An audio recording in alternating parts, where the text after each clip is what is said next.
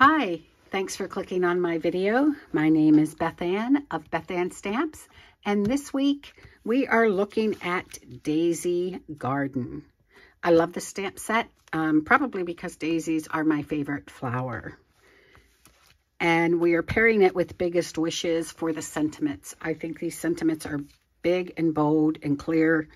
So those are what we're working on today. Let me bring you in a sample of what we're making.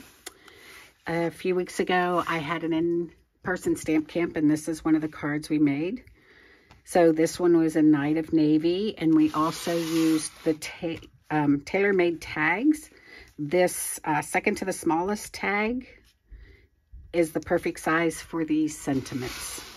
Now this one, of course, I did also pull in some retired products. The Daisy Lane stamp set, if you have it, works good on the inside here. And this one had some denim ribbon that I thought worked really well. But today, we're going to make one in Tahitian Tide. We're going to start with a card base that is cut at 5.5, 4 1/4, scored, 5.5 by 8.5, scored at 4 1/4. Hopefully I got that right. And then I have two other pieces here. They are both 5 1/4 by 4 for the inside and the outside of the card. We're going to start with the outside, and for this one we are going to use the Stamparatus. This is a rather large stamp, and sometimes they need to be stamped multiple times. So this product lets you do that. Honestly, if it wasn't for this, I probably would not still be stamping. I had such a hard time getting clear stamped images when I first started stamping.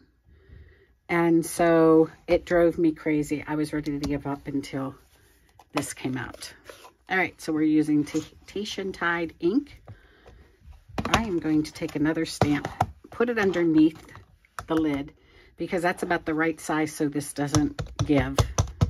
That way you can use some ink on there. We'll get that stamped up. Now when I close this, I'm just going to bring in a little tool I found on Amazon. Gives me nice even pressure. You really want to get near these hinges. Sometimes that's the harder part to get stamped. All right, let's take a look. There we go. I think that looks beautiful. I am going to clean off the stamp because we are going to use it with a different color ink here for our second card today. All right. This will give that some time to dry. Move that out of the way for now.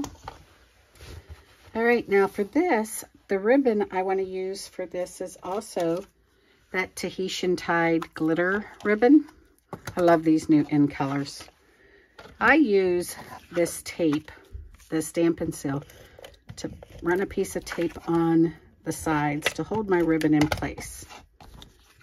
So I'm just going to put the ribbon there, bring it around. Actually want it a little lower. So this allows me to, let me trim that off. There we go. Let's see, maybe down here. I think that'll work. Come on. But I want to twist it. My Stampin' Seal isn't as far down. Let's put some more on there. That Stampin' Seal really is sticky. There we go. These cards are really nice. They're a very easy card to make, and you can make them in multiple colors.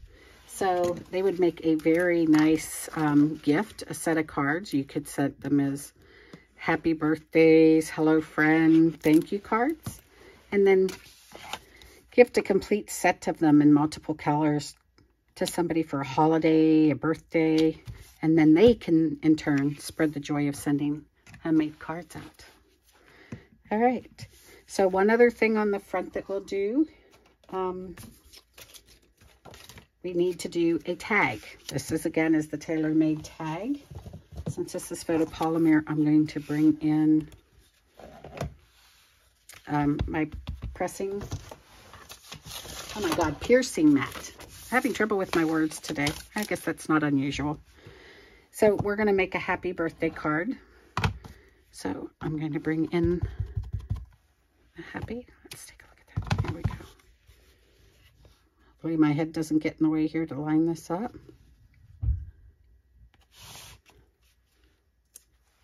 There we go. And then I'm going to attach this with dimensionals.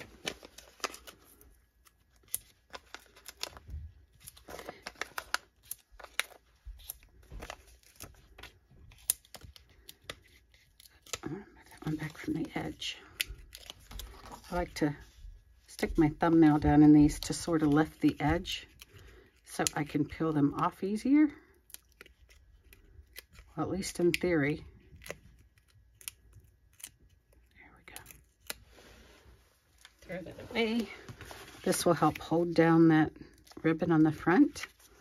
And then I pre-made some bows out of just the baker's twine. And this happens to be in the white, and we will use a glue dot on this one. The glue dot stuck to my thumb instead of... It does not want to let go of me. Come on. There we go. No. There. Jeez. That glue dot is not cooperating. All right, let's do the inside. I love how these are in these solid colors. I think they are so, so pretty. Grab the inside of my card. Here we go. So I am going to do the birthday. Let me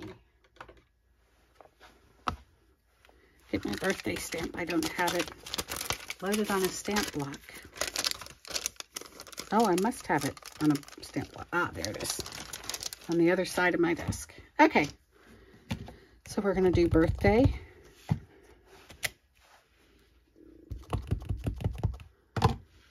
And I'm going to put it here in the middle.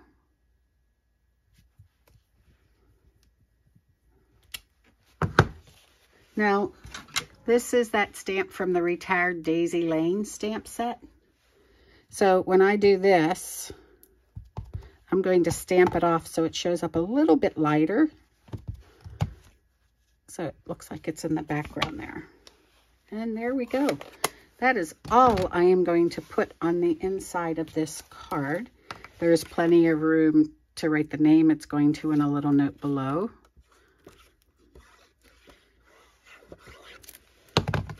Just put this right here in the center. Like I said, a very simple card, but I really like it. Let me show you some other colors that I have done this in. So we have Night of Navy, Tahitian Tide. This is Starry Sky and Flirty Flamingo. And I just really love them. I'm also going to show you on the next card. On this one, if you don't have the Retired Daisy Lane, you can just stamp part of the Daisy Garden on it. And this is a thanks. I put no other sentiment in here, just the flowers, so that I could put a personal thank you note. But wouldn't these be beautiful in a box as a gift set? And you can use any of the colors in the Stampin' Up! Line. All right, let's move on to our second card. It's a little bit different. It's still using the Daisy Garden, but I'm putting it on crumb cake. And I love to use colored pencils with the crumb cake, especially that white. This is a very subtle card. I really enjoyed making it. So let's bring in the kit that we're going to use to make this. This time I'm doing a top folding card. This one was a side. You can do either. I just happen to have this piece already cut out. So this one is the 4 1/4 by 11 scored at that 5 1/2. So that's our card base. And then we'll do the inside of the card in a little while. I want to make sure that I have the outside of the card. Let's see. Trying to see which one that goes to. Why am I having trouble here? This is it. Grabbed up the wrong piece. So this one is cut at 3 3/4 by 5. The white that we want to get this nice little frame to show off those white daisies is 1/8 of an inch larger. So that's 5 1/8 by 3 7/8. But all of this information will be in the link below to the coordinating blog. So I'm going to do the same thing. I'm going to bring back the Stamparatus, and I'm going to put this card in here. Now, you may wonder, why do I have this upside down, right? And the reason is because, as I said earlier, sometimes stamping next to the hinge, you don't get a really clean image. So I was more concerned with the daisy showing up than the stems at the bottom. So that is why I have it mounted this way. Just a little trick that I do. So I'm going to bring in Crumb Cake ink. And again, we'll ink this up very well. And then bring it in. Rub that over there to get a nice crisp image. We'll take a look. Oh, I like it. I think we are just fine with that one. So let me clean the stamp off. Thank goodness for baby wipes without alcohol in them, right? There we go. Now, how I did this card is I brought in some of the colored pencils. These are the watercolor pencils. I have white. And so what I did is I colored here with the white. Let's zoom in a little if we can here. Maybe that'll help. Okay, so the white really shows up on this crumb cake. I think the crumb cake is a great neutral color. I'm trying to keep my head out of the way here. So I'm not going to color this whole card, but I wanted to show you how I did some of these. So I went through and I colored all the flowers white. And I don't mind that it covers up some of the stamped image. I think it mutes it, and that's what I wanted. You could, if you wanted those dark lines to show again after you colored it, you could put it back into the Stamparatus and stamp it again. But that's not the look I was going for. This is Daffodil Delight. So I colored the inside of the flowers with that. Then I pulled 2 greens. I have a garden green and a granny apple for some highlights. And I just sort of went through, colored the leaves. Coloring is to be relaxing, right? And then I just went back over to highlight some of the areas in that granny apple green. And then I came back with the gray. This is the basic gray watercolor. I wanted some depth to my flowers from the center, so I went around just around the center of the flowers and did a few little lines to sort of give it depth. Now, what I also like to do is to bring in the blender pen, especially around the leaves. That sort of helps them cover up those pencil lines and blend those 2 colors together that I was using. I'll clean off my blender brush, and then I wanted to do the same with the gray. Just go in and sort of push that color out a little, and it gives you a little bit of depth.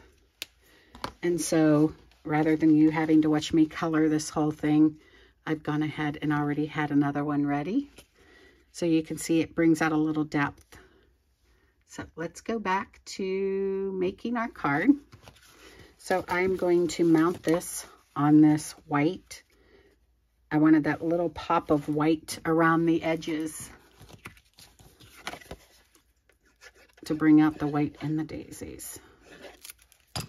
Let's get this centered on here. Oh, wrong one. Where is the right one? I only wanted it to be 1/8 of an inch bigger. I picked up the inside of the card there. There we go. Now, I also wanted to put a ribbon on here, and part of the Happy Forest set and then the annual catalog is some crumb cake, and Old Olive. So I pulled out the Old Olive. Now on this one, I just put it around the brown, but this one we're going to do it on both. And again, I attached the ribbon the same way with some Stampin' Seal. And you know what? You look out in nature and there's multiple colors of green. So I wasn't concerned that I colored it with Granny Apple and Garden Green and used the Old Olive. Nature has many colors and many variety of colors. All right, so let's mount this to my card front. There it is. I just really love how crumb cake looks with that white on it. There we go. Okay. Now I'm going to bring in my tag. Again, I'm going to bring in my piercing mat since I'm using the photopolymer stamps. And we're going to bring in hello. And we're going to stamp that in crumb cake. Let me move these pencils out of the way.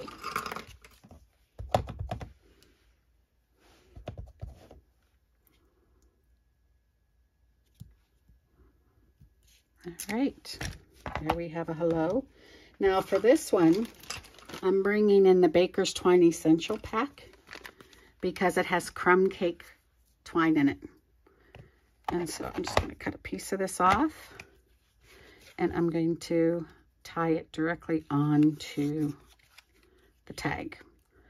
And I have to tell you, I am extremely excited because on the 1st of July, around the 1st of July, the new mini catalog comes out. Can't wait for you to see it. It's absolutely gorgeous, but one of my favorite things that I have been waiting for Stampin' Up! To bring out has been an embossing kit. I got this tray. It comes with an embossing buddy, a brush, and my favorite thing, reverse tweezers. And these are a ceramic edge to help. And then once you've embossed, you open up this little part and you can pour all your embossing powder back into your embossing cup. But I also like these to help me tie a ribbon. You know, we always fight with trying to hold it in place. These reverse tweezers, I can just put that right there. It holds for me. So then I can tie this ribbon or twine. So they're perfect for that. So those will be available in the new mini catalog. It's also going to be celebration time again in July and August. So be prepared for that. There's some really neat things in the celebration catalog for you. I'm looking for my dimensionals again. All right. Here we go.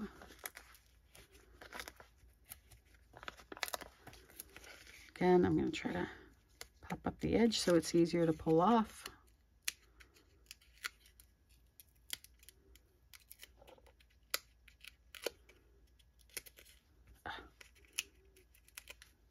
Dimensionals are a wonderful thing, but boy, are they sometimes a pain to work with. Okay. There we go. Hello. I'll trim up. Oh. Don't pull out. I didn't get it tight enough. Come on. There we go. Now I'll trim these off. Now let's do the inside of this card. I started to put glue there, so I want to make sure that I put that side down. And I'm just going to use Friend here. Make sure I have it right side up. I'm going to put it towards the right side of my card in the middle. I like offset greetings. I think it adds some character. I'm going to bring back in the Stamparatus because remember I said I wanted to have that full daisy inside. So I'm going to put this in. I'm going to remember to put it in upside down since my stamp is upside down. And I want it to fill in probably about there. So let me put some magnets down. And put my stamp pad under there. Open up some crumb cake. I'm only going to stamp the side here since that's what's going to stamp on there. And again. Oh, didn't get the bottom. That's why we love the Stamparatus, right?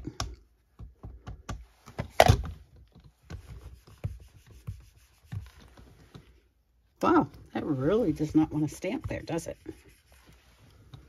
All right, well, I think that'll do. I did have a little bit of glue on the back of that. Isn't that beautiful? I love that.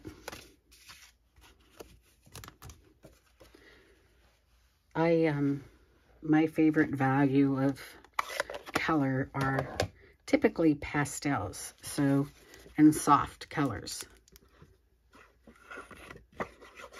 So for me, I would love to get this card in the mail. There we go. Hello, friend. Let me clean some things off. So those are our cards this week.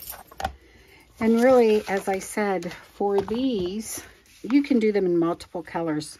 I did want to point out, for Flirty Flamingo, of course, right now we do not have any Flirty Flamingo ribbon, but you can make your own color ribbon. I brought in, I know it's here. Oh, here we go. It's like a I forget what they're calling it. It's called White Glitter Organdy Ribbon. Now, when I first looked at this, it does have those iridescents in it, and they sort of looked pink. But what I did, I'll bring in a piece of paper. I just want to show you this real quick. If you have the Stampin' Blends, these are alcohol markers, you can color this ribbon with them. This is the dark one. And there you go. Now you've made whatever color ribbon you want. And that's what I did here. And it looks wonderful. So you have that option. So there we go. We did Daisy Garden with Biggest Wishes.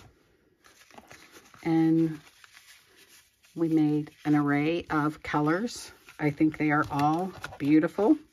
Anybody would love to get those in a kit. And even this one, right?